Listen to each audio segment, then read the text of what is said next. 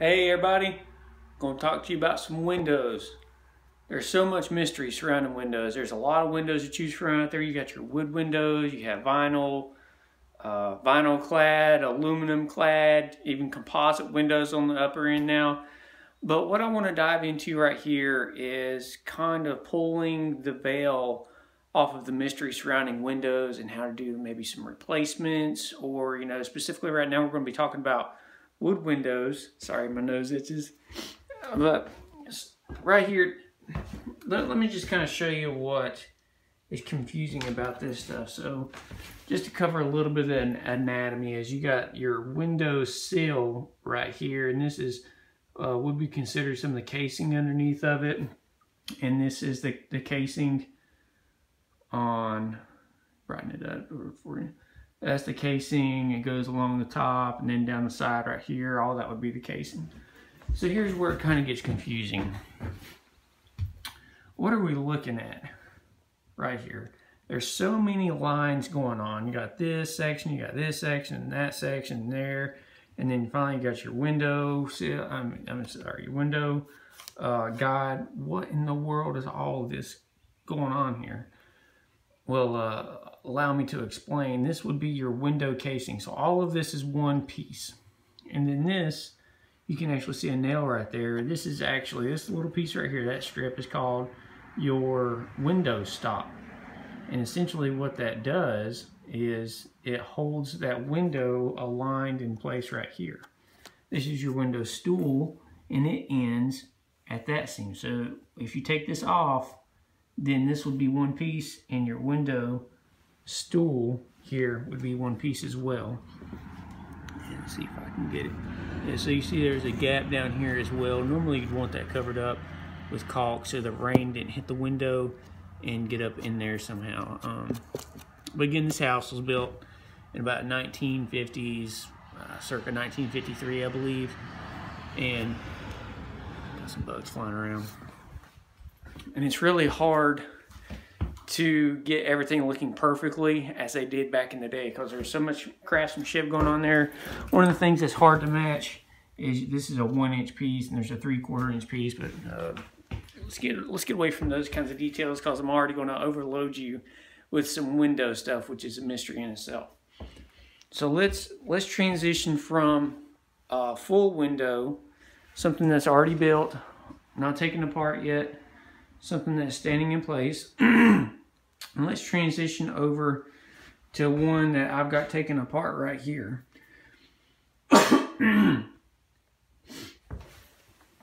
you can see, here's that window casing I was talking about. That's your trim piece. That's your one solid piece. And notice I've taken this one off so we can look at it, and I got it right behind me here.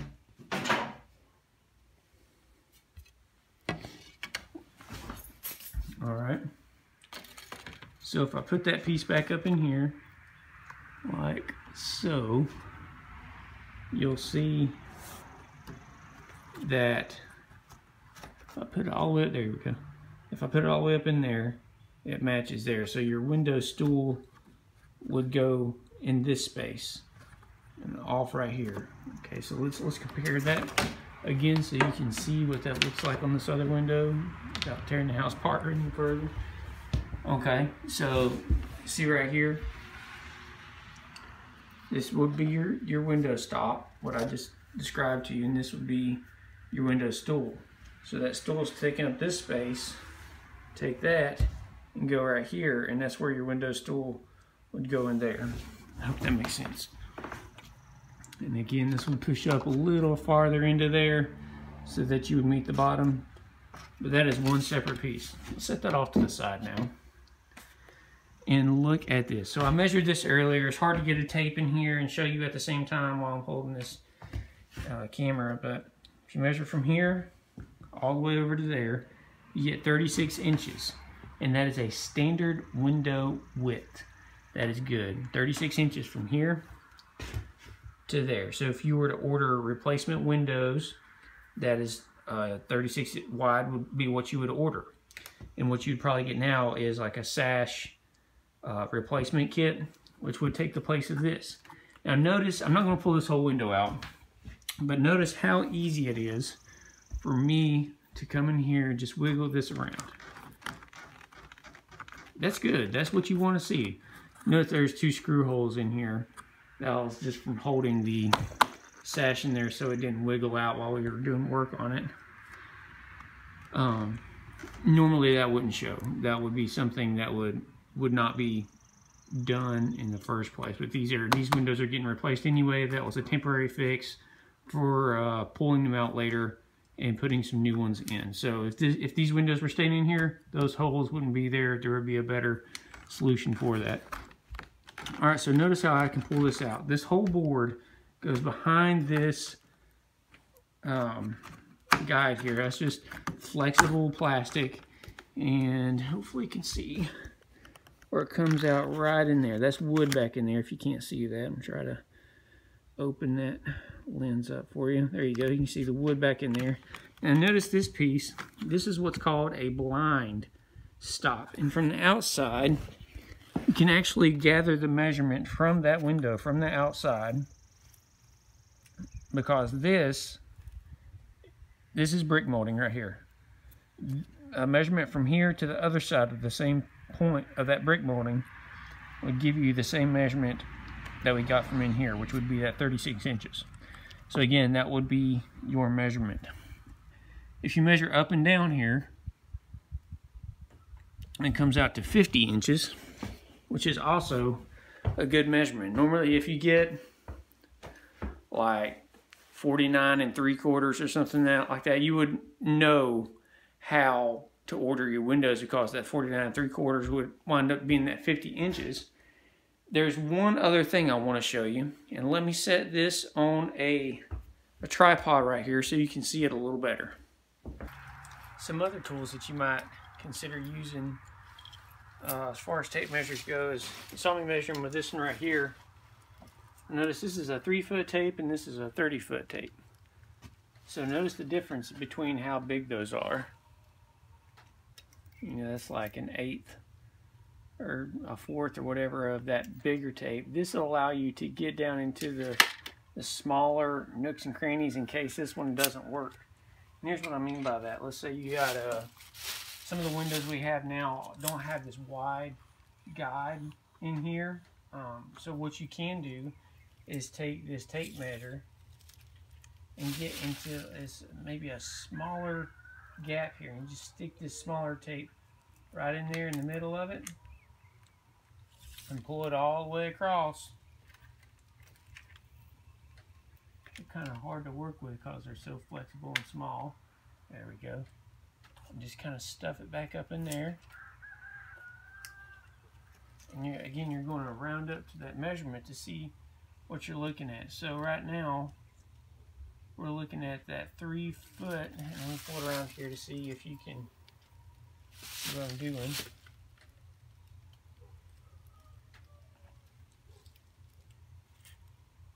Put that one back up in there. It's tied against that guide. And you see how it's kind of curving? Well, I can see that it's landing right there on that 3 foot line. So that, I would call that a 36-inch window or a 3 foot window.